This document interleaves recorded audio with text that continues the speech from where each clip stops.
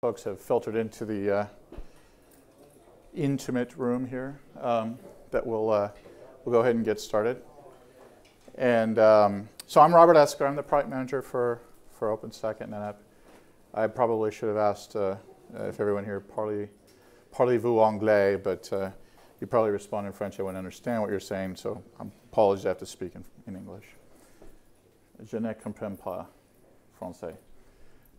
So, wanted to talk to you a little bit about OpenStack and NetApp and what we're up to, the way we look at it, some of our development effort, more or less the state of the union, state of the art rather, with OpenStack and NetApp. So, we're part of our OpenStack development is part of a group, a NetApp called Cloud Solutions Group, where we're looking at enabling a common data fabric across multiple different endpoints, to try and solve one of the as of yet not fully solved problems of hybrid cloud, which is fundamentally the movement of data.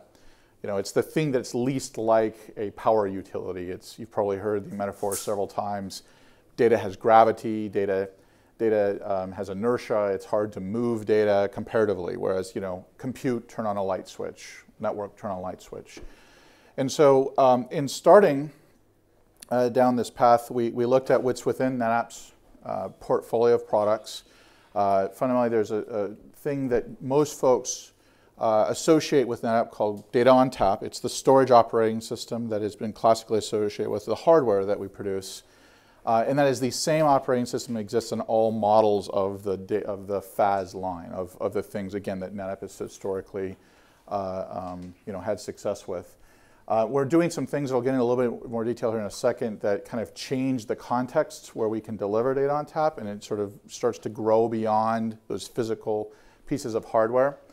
But it's a great place to start in building a common data fabric, because if you're familiar with Metcalfe's law, any given network is only, and I'm paraphrasing, as powerful as the number of nodes within it. The more nodes within a network, the more powerful generally it is. So data on tap is actually by most measures, the #1 most common commercial storage operating system in the world. Not claiming NetApp is the largest provider of storage in the world, we're not. But because all of our platforms historically have been delivered with this common OS, when you actually measure it, we're the most widely deployed single storage operating system. So it's a good place in starting to build a fabric.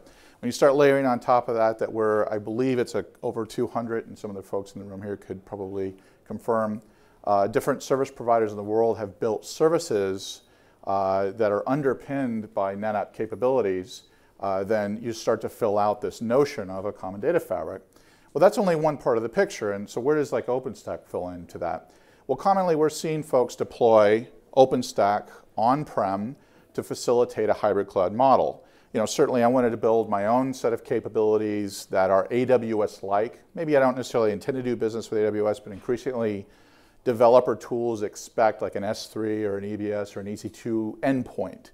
And so you can levy that, of course, against an OpenStack implementation. So increasingly, OpenStack sort of starts to resemble that common infrastructure as a service control plane. And it's not always necessarily the open source bits themselves, the reference implementation. So, for example, you'll see depicted here, if you're familiar with the icons, Azure. Microsoft's on record as saying we'll start, actually over time, one of their product managers, stating that we'll start supporting OpenStack API endpoints on our services, which isn't to say they're building Azure with OpenStack or intend to do so, but rather that you can actually write code against an OpenStack API and run it against an Azure hosted capability. So we're seeing that kind of across the board. There was a contribution, I think it's a bit old now, at least 9 months old, wherein there was shims provided for, basic shims for Google Compute platform, wherein in the same way that you can actually, levy application logic that was intended to be delivered against AWS against an OpenStack because of shimmed APIs, you can actually do that with some subset of the Google Compute platform capability, and that's actually in I believe, StackForge. It might possibly have made it into some of the upstream open source OpenStack projects on GitHub as well. So increasingly, we're seeing it being the choice of, there's the various hyperscale providers, the largest sort of providers of public infrastructure as a service capabilities. And there's a collection of others that sort of have that ambition, a number of whom are actually building their public cloud capability, in this case of Rackspace, hpcloud.com. SoftLayer has elements of it. Likewise, they're actually wrapping some of their capabilities with something called, I believe it's called JumpGate, which is a way of taking their existing compute as a service capability and making it accessible as via the Nova API. But similarly, also deploying Swift. So increasingly, OpenStack is that sort of common control plane, either in addressing everything through the native OpenStack APIs or through OpenStack's ability to actually function as an alternative to some of these other capabilities through its own API shims, or at the other end of the spectrum, some of these other existing functioning as a service capabilities themselves wrapping themselves with an OpenStack API shim. This looks like, over time, it might become the standard control plane across hybrid clouds. We shall see. It might not be the only one, but as standard as we can hope for, and not standards through some standards body that's ratified a bit, but through ubiquity, through common deployment. And of course, any other different flavors of OpenStack clouds that you might deploy on your own prem or in a hosted capacity, or another boutique sort of IaaS capabilities that might not be depicted here. So just a little bit more about what I'm referring to, if you're not already aware. Just a selection of some of the OpenStack projects, and their equivalents amongst AWS. It goes both ways. You can of course address OpenStack directly via its native APIs, these individual services native APIs. Likewise, you could have intended to deploy against AWS, and maybe you need to repatriate for reasons of economics, or perhaps it's that classic hybrid scenario of bursting out for peak lopping, for that once or twice a year. So kind of deviating from that sort of, I'll come back to it in just a second. I just want to talk about how is NetApp involved with OpenStack, and by what means? The reality is we started in open source. Data on Tap operating system referred to is derived of BSD, and we regularly have kind of a push-pull relationship. We'll push stuff into it, and likewise sync our own sources with it. We've been involved in a number of different places, and we were the first major storage vendor to have participated in the OpenStack community, having signed the corporate contributor agreement, having provided upstream integrations, having been a charter member of the foundation at the gold level, which is sort of depicted here as well. So not only have we been involved for a while, we've actually had a chance, having been involved as long as we have, to have matured some of our capabilities. Most of our upstream integrations, most of our integrations started around Cinder. We'll get into a little bit more detail about that in just a second. I'm going to move very quickly, so I apologize how fast I'm going to be talking.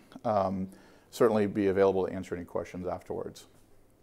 So the place we start with our platforms is to make sure that any of their distinguishing characteristics, any of the things that they do well, are not hidden by the abstractions, by the service layer that an OpenStack capability provides.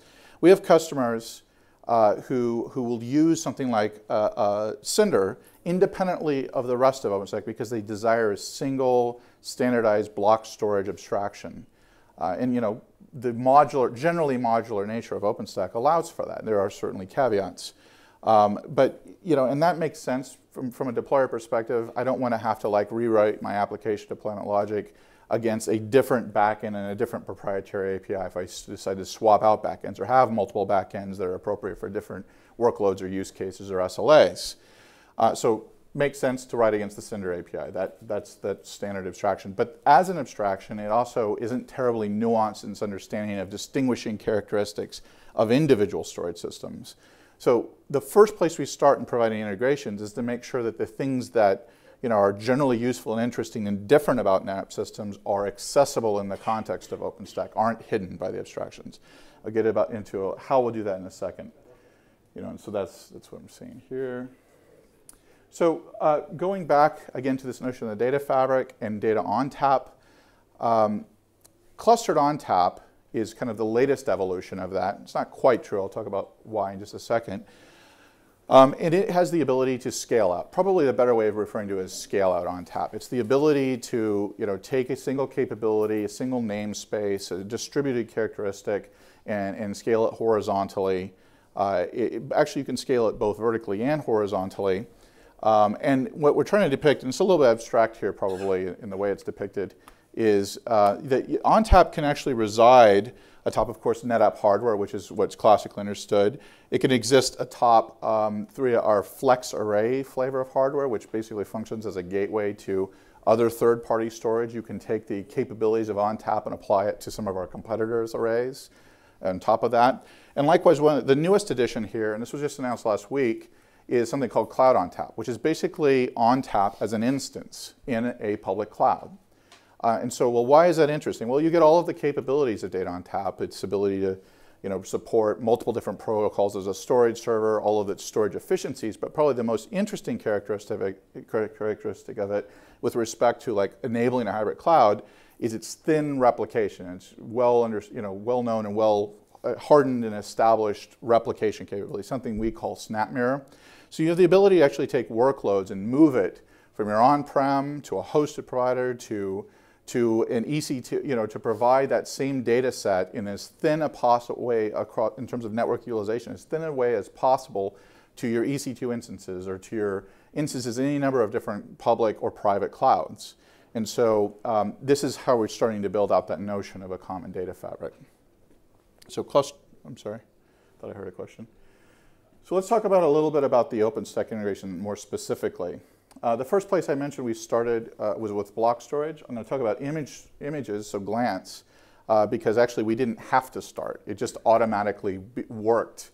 So there's two basic options for deployment of glance. If you're not already familiar, there's a file, and then there's also a object storage backend. It turns out that unless you're deploying, you have images that immense in number. There's a lot of additional complexity in deploying Swift if that's really the only use case for Swift. Now, it may very well be that you have a generalized object storage requirement and you also want to host your images there. That could make sense. But if the only thing you're really wanting to do is deploy compute as a service capability, frankly, using the file backend is far more efficient. It makes a lot more sense. And what you basically get is automatically the benefits of deduplication. Now, there's some other reasons to use this, which I'll explain in more details in a second, that has to do with our cloning technology. But it's not at all uncommon, given that these are operating system bits, to see 90+% deduplication rates. Again, there's a lot of commonality from one image type to another. So this is just an automatic quality you got out of the gate. Excuse me. So moving on to object storage. The first thing, there's a couple things that I want to talk about here. So first of all, there is Swift itself, the reference implementation. The open source capabilities described in depth here at this summit. And what we do is we take one of our platforms, the thing I haven't been talking about today, which is something called E-Series, and we take a unique characteristic of it and take the 3x storage consumed by default in Swift's consistent hashing ring scheme. This is how it protects data. And we reduce it to 1.3x via a parity scheme. But you might ask, well, I've heard that you can't use RAID with Swift. And that's probably a generally true statement, that it's not typically a good choice, not typically viable.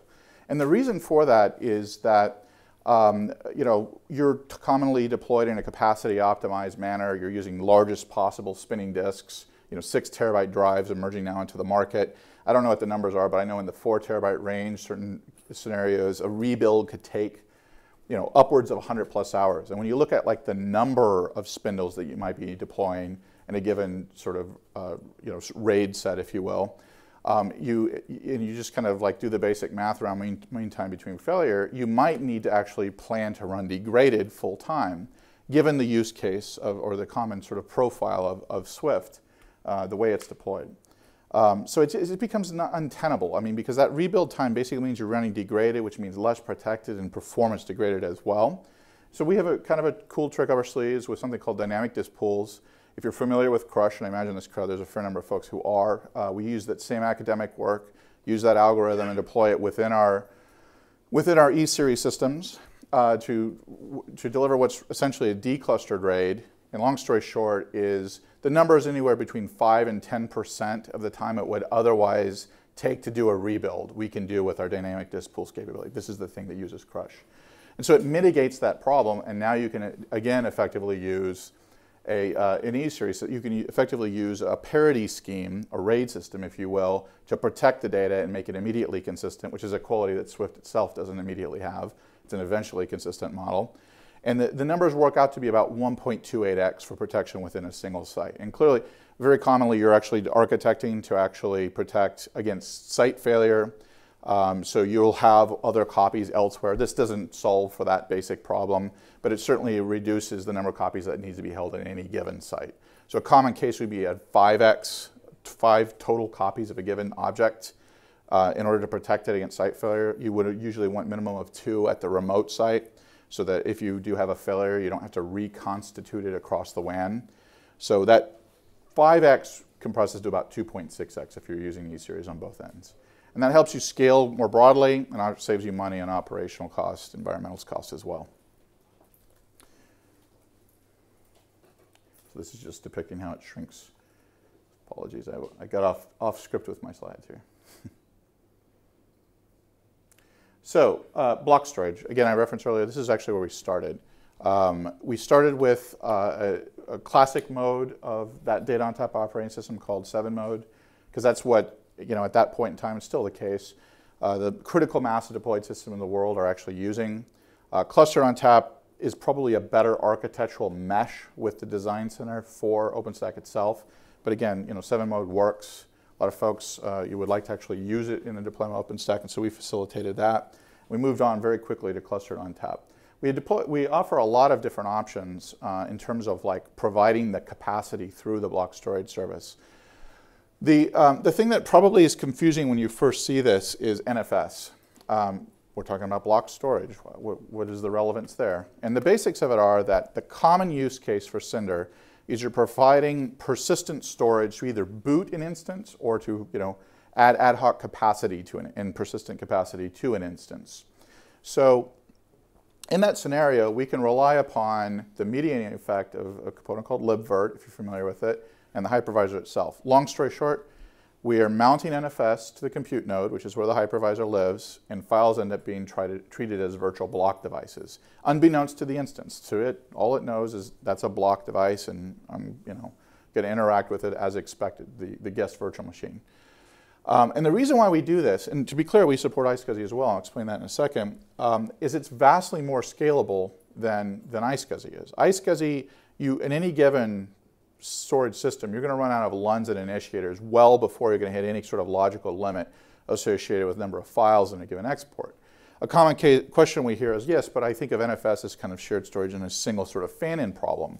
Except for that when you combine it with clustered on tap, you're able to actually supply multiple different storage servers inside of a single namespace.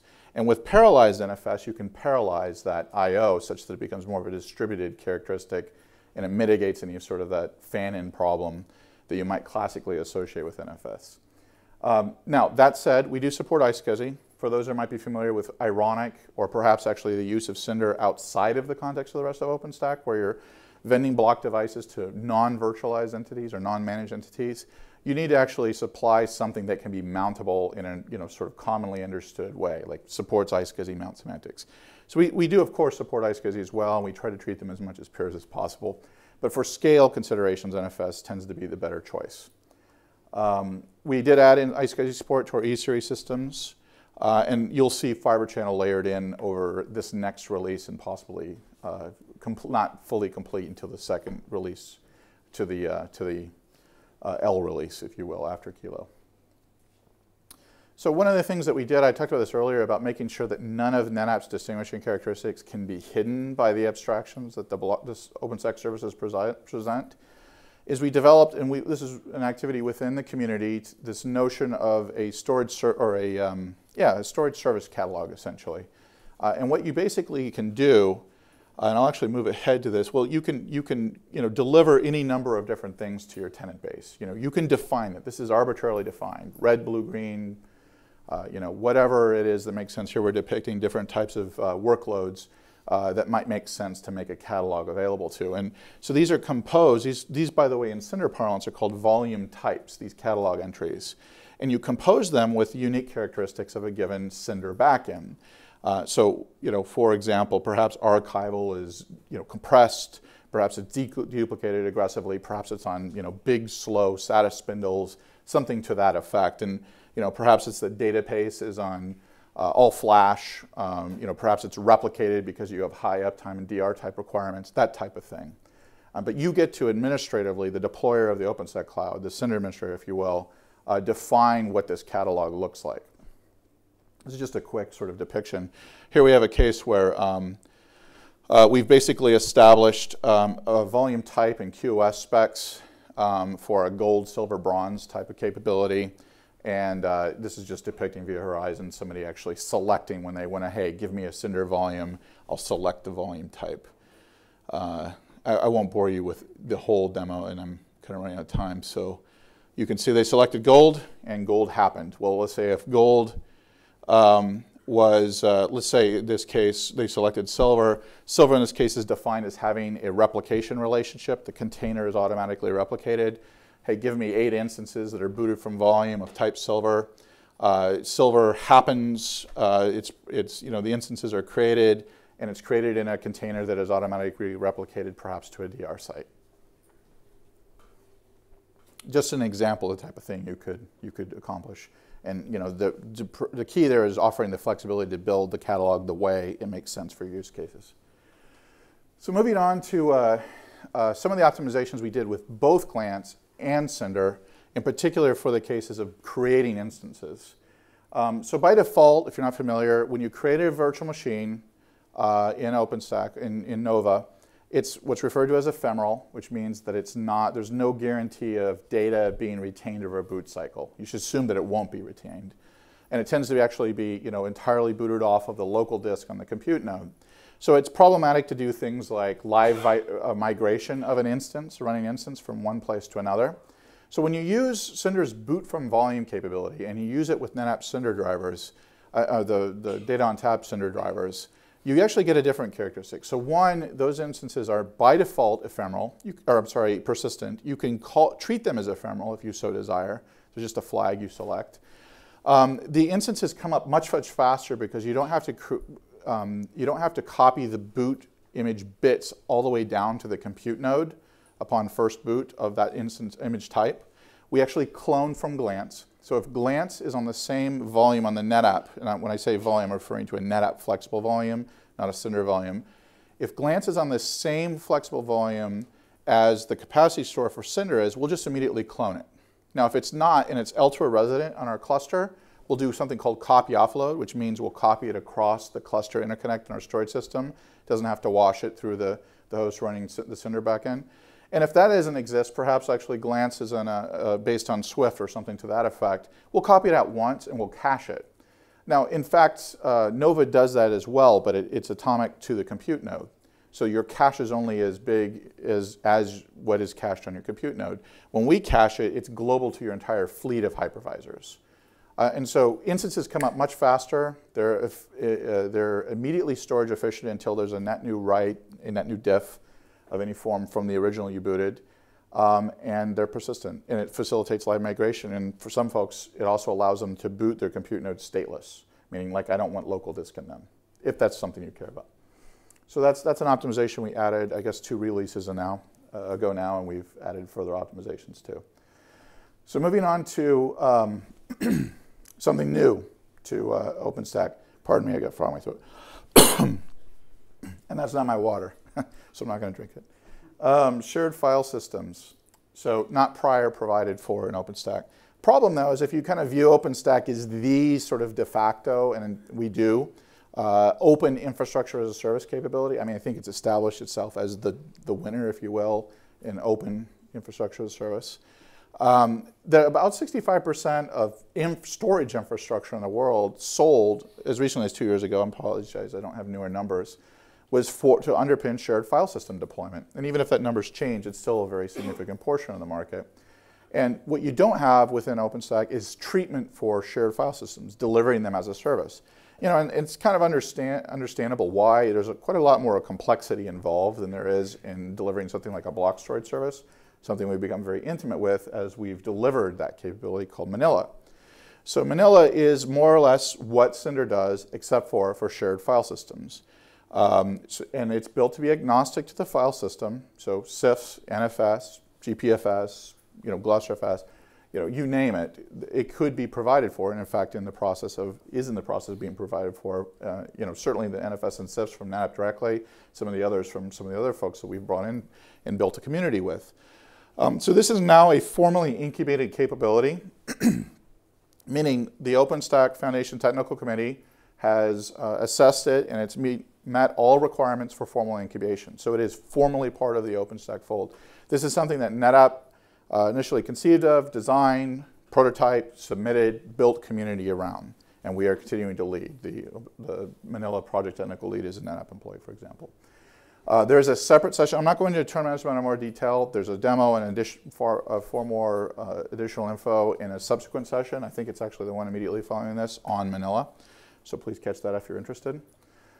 And by the way, also, hack at the bits, github.com/openstack/Manila if you want. It's just a bit about what we're seeing. So this is numbers that we derive from our auto support capability. So this is if a customer of NetApp desires to supply information to NetApp for support purposes, we have a phone home capability called auto support that can supply this information to us. Of course, some folks opt out of it. Some folks, would prefer not to supply it to us. So this is not, all inclusive, but just as a relatively good representation. And probably for obvious reasons, I've not included the actual numbers.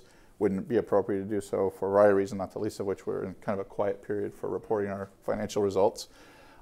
We've seen a huge ramp just within this calendar year. 285% growth in deployed systems, and also a huge growth in the number of customers who are deploying OpenStack on NetApp. And the only thing we can actually measure with auto support is actually the Cinder stuff. And none of the other stuff I talked about is measurable via our auto support.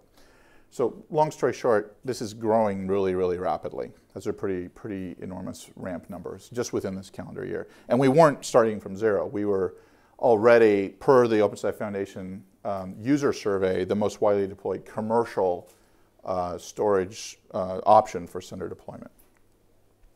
Another quick note about the way we actually deploy, or the way we do our integrations. We do, by default, provide them upstream. It's not to say that we can always do so for intellectual property reasons, but when we can, we provide our integrations into upstream OpenStack. And we do that because it's not at all clear to us, or for that matter, so far as we can see anyone else, who ultimately the prevailing options are going to be for distributions of OpenStack. There's a lot of reasons to do it. It provides freedom, the ability for folks to actually modify our integrations to taste in your own particular deployment. More commonly, though, it's just the case that some of you may want to deploy Ubuntu, some RHEL OSP, some Nebula, SUSE. It goes on. At last count, I think there's something like 24 different sort of readily identifiable OpenStack distributions. Our stuff is in all of them because we are upstream. Just a little bit of a summary of what we've been up to the last two releases. So some of the stuff I talked about already. We delivered our E-Series system enablement for Cinder. I didn't really talk about that, but I briefly did. We also have the ability to stand up E-Series behind Cinder and employ that same storage service catalog construct. We layered in the parallelized NFS stuff at that same time. The copy offload capabilities I mentioned, that was an additional optimization for improved instance creation. It's a new thing in the Icehouse release. A big emphasis for us is in building reference and solution architectures. And so we were just starting down this path. It's going to expand fairly rapidly. A goal when we deliver reference architectures to provide accompanying automation in hand.